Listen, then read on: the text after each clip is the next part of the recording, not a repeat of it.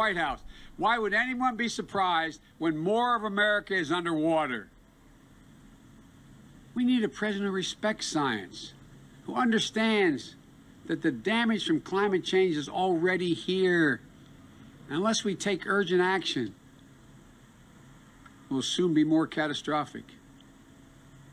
A president who recognizes, understands, and cares that Americans are dying, which makes President Trump's climate denialism, his disdain for science and facts, all the more unconscionable.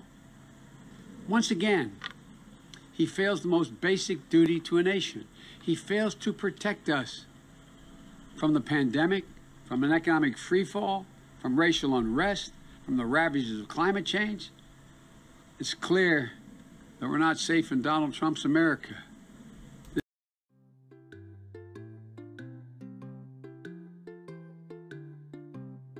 Disdain.